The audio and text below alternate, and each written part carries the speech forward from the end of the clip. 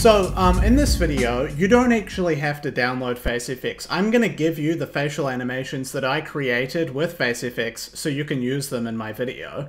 But if you are interested in purchasing a copy, I'm working with them on this video, and there's a link in the description that will save you some money if you want facial animation in your game. So, let's begin. In the description, I'm going to give you a project. In it, I've included some animations that I've created with FaceFX, and also the original audio that I gave FaceFX as well. So we can now use this to make a quest where the NPC has lip syncing. And I'm going to do it in blueprints today, particularly because the focus is on the FaceFX tool. I don't really intend to teach you guys C++ in this video, so that is why we're doing it in blueprints.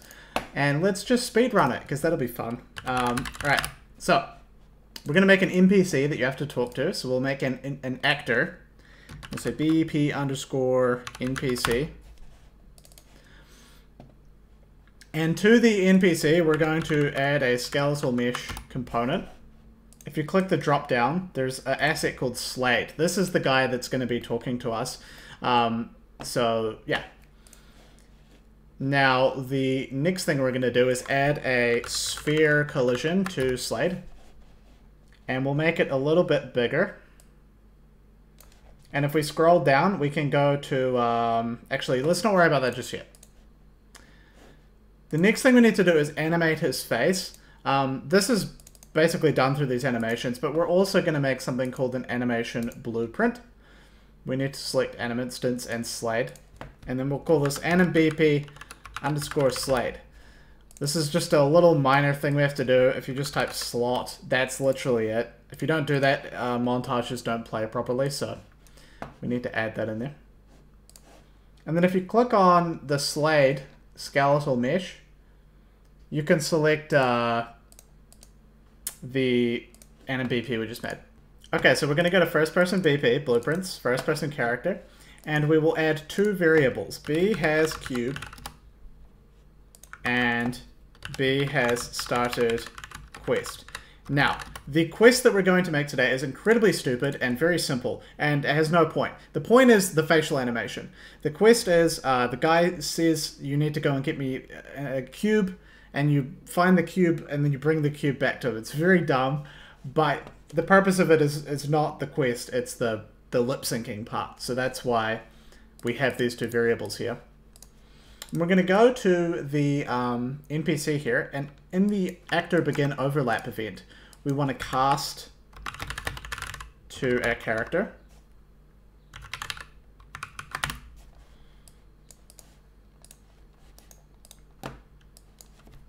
And we're going to check if the character has started the quest yet. If the character hasn't started the quest, then we want to set has started quest to true.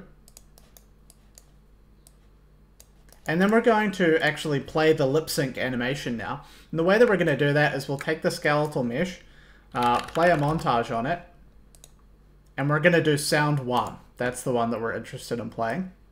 And we also need to play the actual audio part as well. So we're going to do play sound at location. We're going to select sound 1. And we'll play it at the location of the actor. Cool. So now we'll drop our Slade character into the level. And when I run up to him, he should give me a quest. So let's try it. We'll search for NPC and drop him into the level. He probably should have a body, but I don't have a body for him, so we're just gonna make him a head. Okay, so I just made a really minor mistake. Has started quest should actually be false. And also, it's probably a good idea to actually make the sphere like 200 in size. And so now we should be able to hit play. And when we walk up to Slade. Hello, adventurer. I seem to have lost my cube. Will you find it for me? I cannot go on without it. So he's using a FaceFX animation and the audio, to say that and have the lip sync work.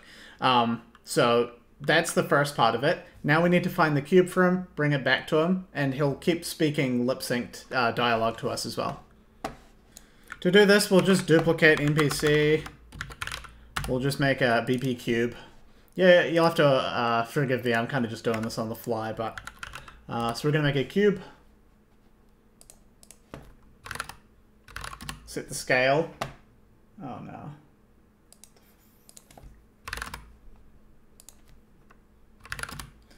Okay. So we have our cube. This time though, when we overlap the cube, what we need to do is if the player, actually, yeah, basically, when we overlap the cube, we're going to cast to first person character. We're going to set has cube to true, because the player now has the cube. And then we're going to destroy the cube. This means that you can either take the cube before or after talking to him. It doesn't actually matter which order you do this step in. So now we will take the cube and put it into the level. And we'll just make one last modification to our NPC, and then we have officially made a quest with lip-synced dialogue in it. So what we do is we say...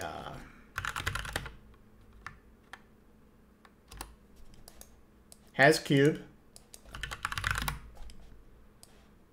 And we'll just copy this part here. Again, this code is not very good. The focus is the FaceFX tool and not the actual code. So we'll just do sound 2 on this guy. And then down here we'll have sound 3. So if we have the cube, you've succeeded the quest, otherwise play sound 2. So a little bit messy, this code, but it does the job. So that should now work. Let's try it out. So we're going to walk up to the NPC. Hello, adventurer. I seem to have lost my cube. Will you find it for me? I cannot go on without it. And then we're going to take the cube. So now we took the cube. Come back. Without this cube, I was surely going to be a dead man. Thank you, adventurer. And so if you don't have the cube, he will ask you, where is the cube, or something like that. So if I talk to him.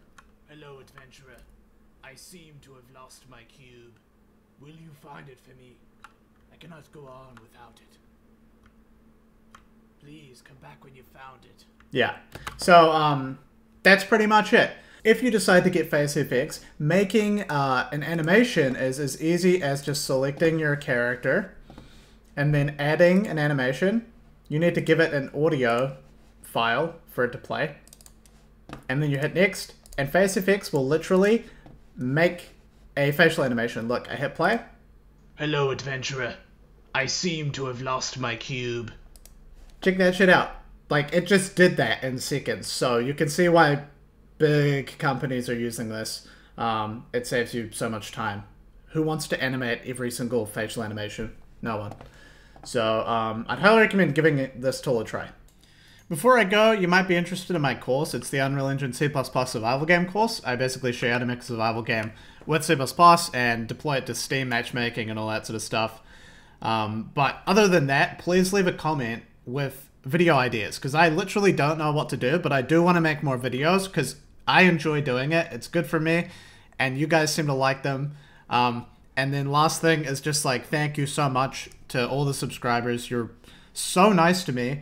I'm an awful content creator that makes videos like once every 2 months, but you guys are still super nice, and I just want to say it really does mean a lot. And please subscribe and join me on this journey, and I'll try to put more content out and hopefully elevate your C++ skills and get you making better games and learning new stuff. So that's it. I'll see you guys later.